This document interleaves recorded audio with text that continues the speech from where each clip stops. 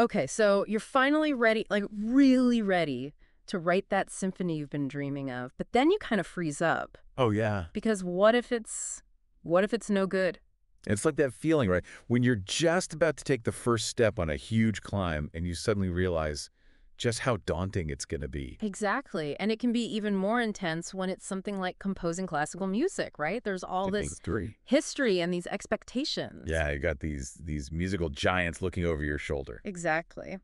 And this excerpt we're diving into, top 5 mistakes to avoid in order to successfully compose classical music.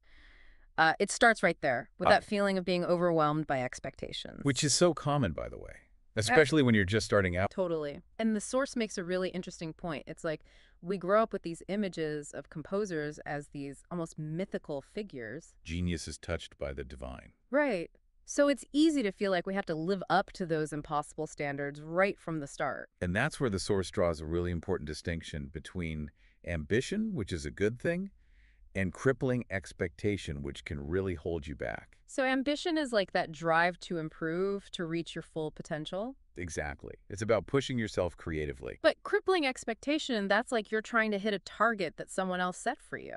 And that target might not even align with your own unique voice as a composer.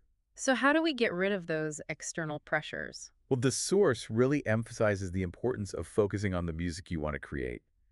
Like Mm. right here, Yeah. right now, to the best of your ability. It's not about what critics might say or how many awards you might win, It's about you and the music. which is such a simple idea, but so hard to actually put into practice sometimes. Absolutely.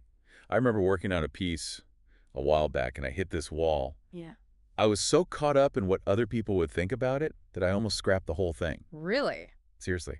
But I'm so glad I didn't because it ended up being one of my most successful compositions. Wow. So even seasoned composers deal with those doubts. All the time.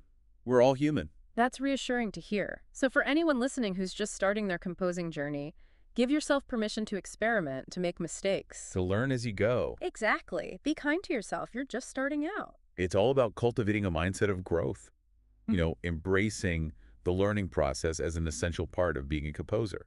Okay, so we've faced down those expectations. We're feeling good. We're ready to dive into composing. But how do we actually make it happen consistently? That is the question, isn't it? Because inspiration can be so fleeting. It's like trying to stick to a new workout routine. Life gets in the way, or you just don't feel like it some days. And that's where having a system in place can make all the difference. Which is a perfect segue into our next section. All about the power of systems and how to avoid burnout. It's easy to go all in when you're feeling super inspired, but then life happens and suddenly composing is the last thing on your mind. It's true. You can't always wait for the muse to strike. You have to meet it halfway. So it's more about building a sustainable practice. Absolutely. And that's where having a system in place can be really powerful. So even when you're not feeling super inspired, you still show up and You put it in the work. exactly. Even if it's just for a short time each day. The source actually recommends figuring out a realistic amount of time that you can dedicate to composing daily and sticking to it. Like a schedule. Kind of. Like a And- commitment to your craft. Okay, so say you've carved out that time. Now what? Well, then it's about structuring your practice in a way that works for you. Like, are we talking about specific exercises or? It could be exercises, or it could be something as simple as deciding what element of composition you want to focus on each day. To avoid getting bogged down, or? Exactly. Avoid fatigue, both mental and physical. So maybe one day you're working on melody and the next day it's harmony?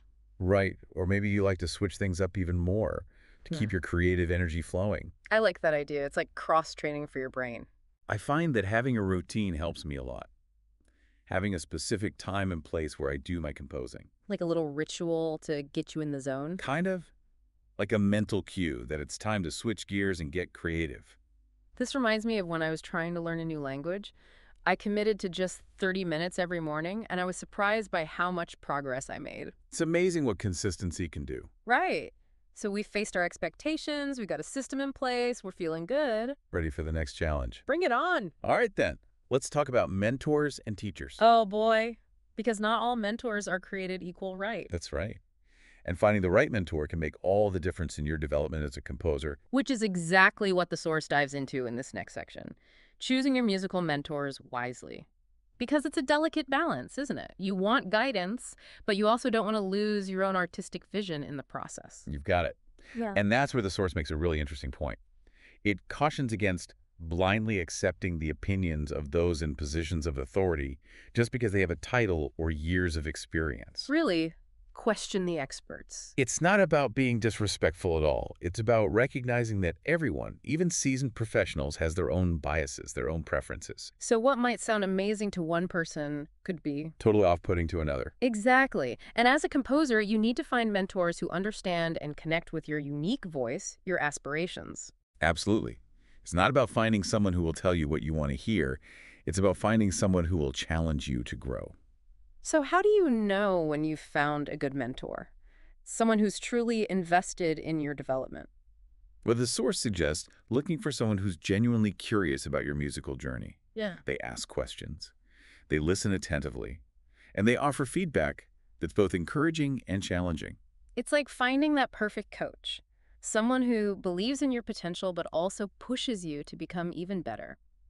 Speaking of influences, let's talk about another big one, originality. It's something I think a lot of aspiring artists struggle with. It's a loaded word for sure. Right. Like, am I allowed to be inspired by my favorite composers, or am I doomed to just repeat what's been done before? And that's where this source is really helpful. It goes right to the heart of the matter, debunking what it calls the originality myth.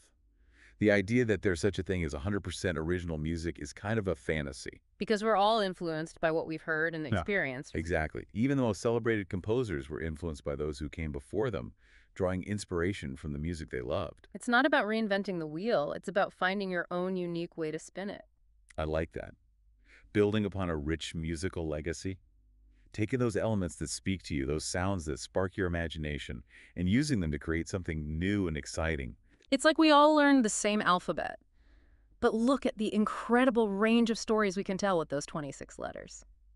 Okay, so we've tackled those inner critics. We've talked about the importance of consistency, finding the right mentors, embracing influences, feeling ready to share your music with the world. Hold your horses. There's still a few more things to consider. Like what? I've got my conductor's baton ready to go. The source reminds us that the world of classical music is vast and can be pretty complex. It's not enough to just write beautiful music. You also need to be strategic about how you share it with the world. It's like, okay, you've written this amazing symphony. Now, how do you get it out there into the world? It's a bit like marketing, isn't it? You've got this incredible product. Now you need to connect it with the right audience. Exactly. And the source makes a really interesting point about this. It says that certain musical forms might not be as readily embraced by modern audiences as others. Like a sonata versus a concerto. Yeah. It's not that one form is better than another, but They come with different baggage. yes, like different expectations. Think about it. A sonata written today might be perceived very differently than a sonata written 200 years ago. Because of the historical context. Exactly. So the source really encourages composers to think carefully about their target audience. Like, who are you writing this music for? Exactly. And where will they be experiencing it? A piece written for a small, intimate setting might not translate well to a massive concert hall. And vice versa, Absolutely. It's all about context. which is really interesting to think about. And speaking of context, the world of classical music is changing so fast these days. It's not just about those traditional venues anymore, is it? Not at all. The source actually talks about how composers can utilize online platforms to reach a much wider audience. Which is amazing. It's like having a global concert hall right at your fingertips. Exactly. Platforms like mention a specific platform from your knowledge base have really leveled the playing field for independent composers. It's incredible how technology is making music more accessible, both for the creators and the listeners. It's a really exciting time to be involved in classical music, that's for sure. So much to think about. We've covered a lot of ground in this deep dive. We talked about facing those inner critics, building a consistent practice, finding the right mentors, embracing influences, and even navigating the ever-changing world of how to share your music. It's a lot to digest. It really is. Yeah. But hopefully it's also empowering, because at the end of the day, the most important thing is to just keep creating. Absolutely. Keep experimenting, keep exploring, and keep sharing your unique voice with the world. I love that. So for everyone listening, what musical form are you most drawn to? And who are some composers you find yourself coming back to for inspiration? Let us know. We'd love to hear from you. And until next time, happy composing.